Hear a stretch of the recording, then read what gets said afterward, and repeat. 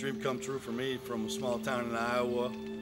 Graduated with 32 people. Be coaching the best basketball conference in the country against the best coaches. So I'm literally looking forward to the challenge. Coach Forbes built an impressive resume in Johnson City with 130 wins, winning at least 24 games each season he was on the job. We are so delighted to welcome Steve Forbes as our new basketball coach.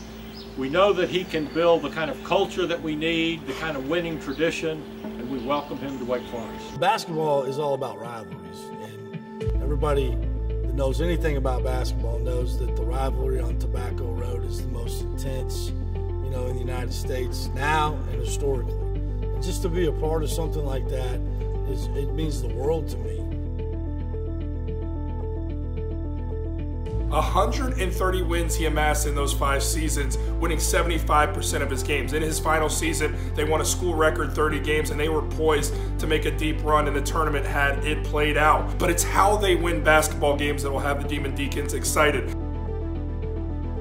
My teams have always played really hard, and I believe playing hard is a skill. So we're going to have an identity. I believe the championship teams have an identity that they practice to and play to every day.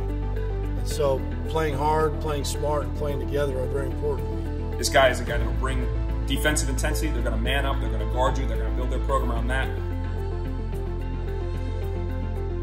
He's such a well-liked guy by his players in the locker room, by his lighthearted approach and his good-natured humor. This is a guy that is well-respected across the college landscape, and for very good reason. Steve Forbes, a great hire. The Demon Deacons, they're looking up.